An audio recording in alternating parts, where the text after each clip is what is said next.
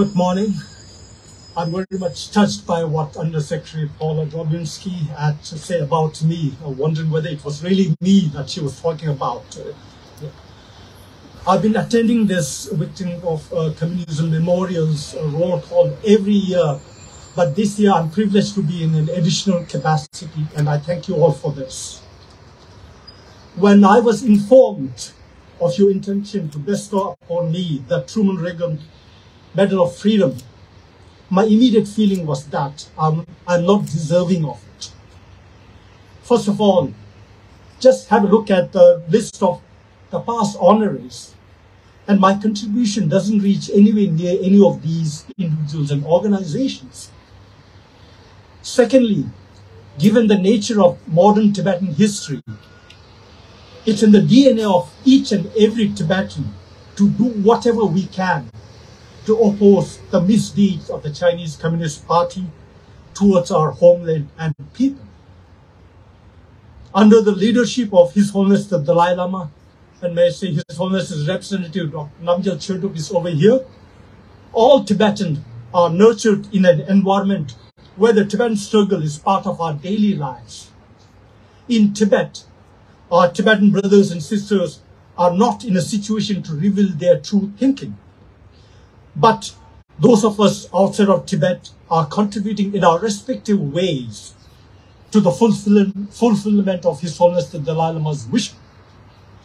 This is one of the reasons why the Tibetan issue is still being alive even after 6 decades of occupation under Chinese Communist regime. Therefore, I've not felt for a moment that I was doing anything out of the ordinary, whether during my school days when I first began my activism, or when I was working as a professional journalist for Indian Express, or even when after I joined the Tibetan government in exile, as Ambassador Drobinski mentioned. After joining the International Campaign for Tibet, and my colleague Tenzin Gyatsola, the new president of ICT, is here, in 1995, and in my task of supporting the work of Mr. Lodi Gyari, the special envoy of His Holiness the Dalai Lama and executive chairman of the International Campaign for Tibet Board, I've been fortunate not only to spread awareness of the Tibetan situation, but more importantly, be part of a team that worked on encouraging policy initiatives on Tibet by governments, including the United States. Today, we are proud to see that fundamental support to Tibet in the United States is not only bipartisan, but has been institutionalized through many legislations.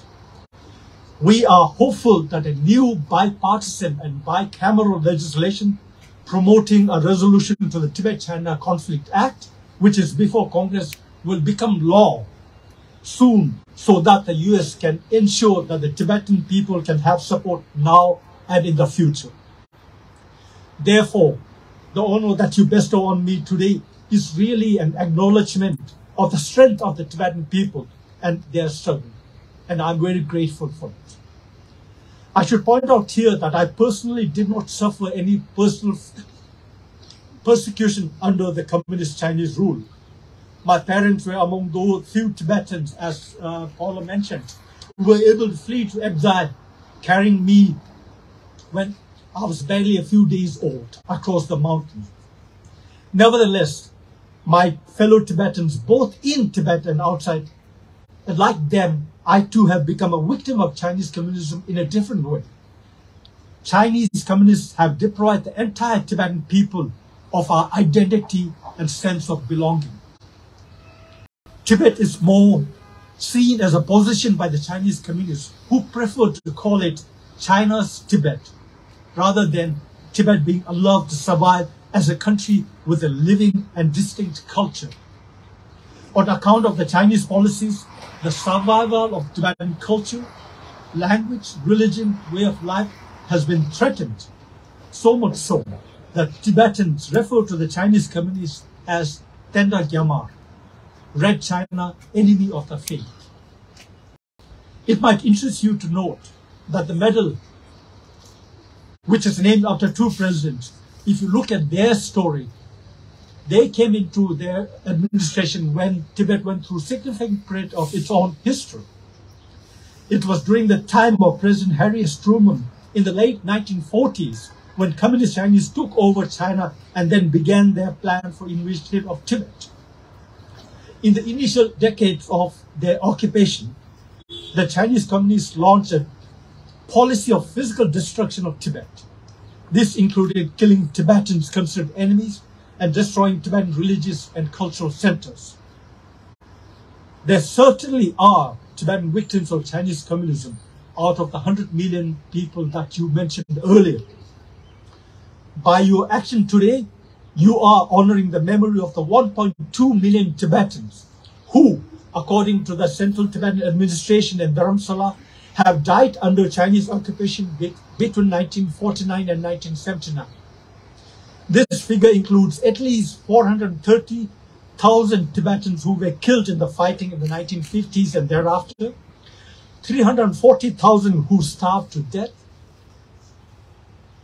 56,000 who were executed, 90,000 who died during the infamous struggle sessions, 170,000 who died in prison, and at least 9,000 who ended up having to commit suicide.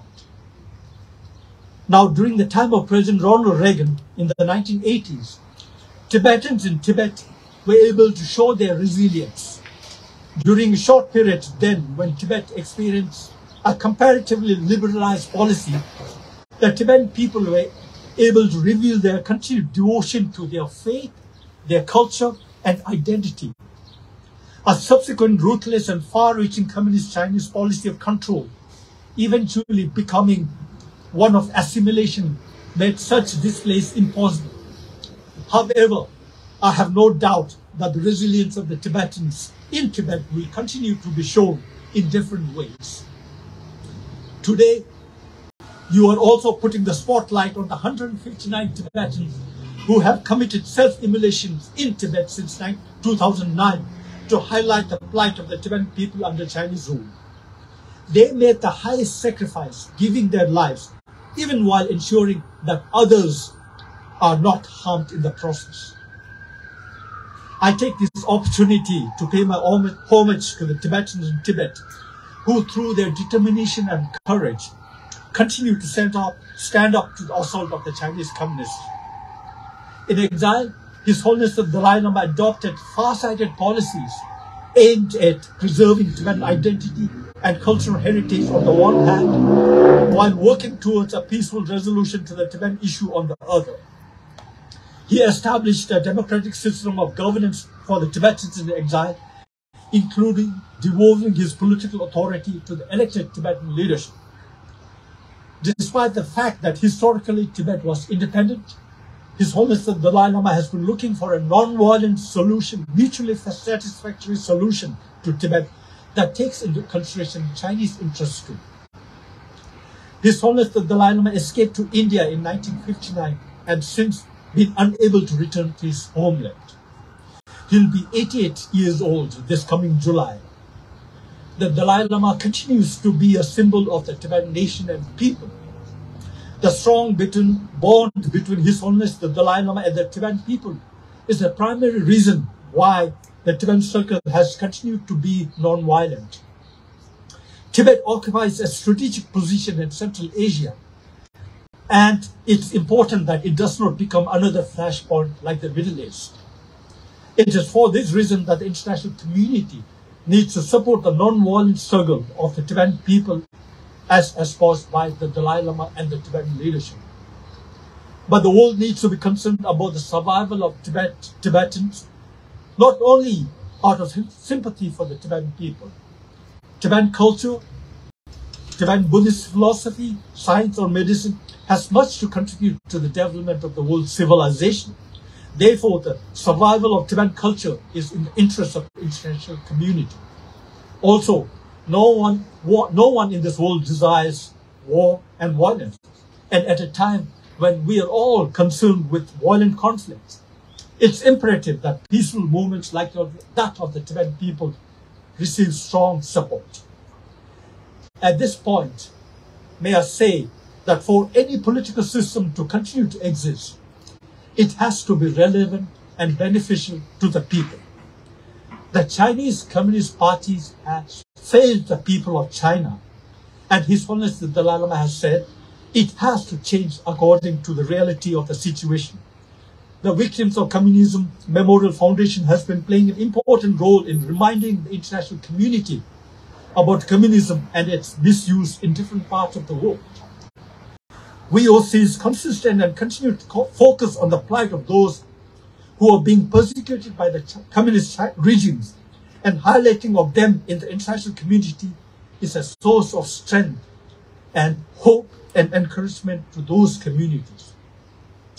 In Tibetan Buddhism, dedicating any positive deeds like this honor today for the common good has an important role in our spiritual practice. So may I take the opportunity to recite a short dedication prayer. I'll do that first in Tibetan and then in translation in English. Sonam di tamche sikwayi thomne nyebe danam pamchene kegana chi balap tupayi sibe soledor dolwarsho. By this merit, may all beings attain omniscience and defeat the enemy of wrongdoing, and may they be freed from these worldly seas, waves of birth, old age, sickness, and death. In conclusion, I would like to say that the people of Tibet have not lost their hope despite over 6 decades of communist rule, Chinese communist rule. In 1959, soon after the Chinese communists occupied Tibet, one Indian political leader by the name of Jayaprakash Narayan said this, and I quote, "Is Tibet lost forever? No, 1,000 times no. Tibet will not die because there is no death to the human spirit. Communism will not succeed because man will not be slave forever." Thank you very much.